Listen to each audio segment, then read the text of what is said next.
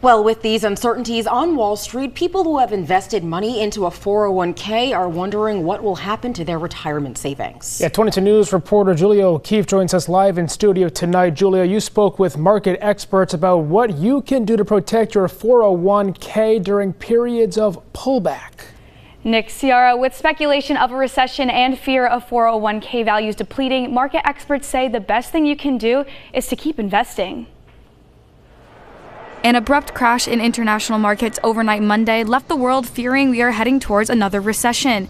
Among several negative effects recessions bring on the economy, one is a decline in asset prices, including those in your 401k. So, what can you do to protect your investments in your 401k during periods of economic slowdown?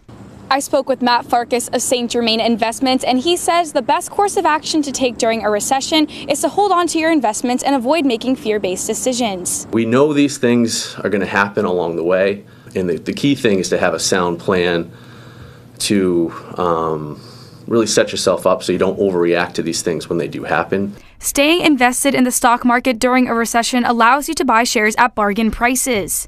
That's really a good time to be putting money to work. And at least since the early 90s, when a certain indicators reached the level that we saw this morning, 1 year beyond that, the investors have always made money. So that's not to say that plays out every single time, but use these opportunities as your friend rather than fearing them. Although this remains a period of economic uncertainty, experts advise not to change the way in which you contribute to your 401k based on market activity, especially in periods of volatility.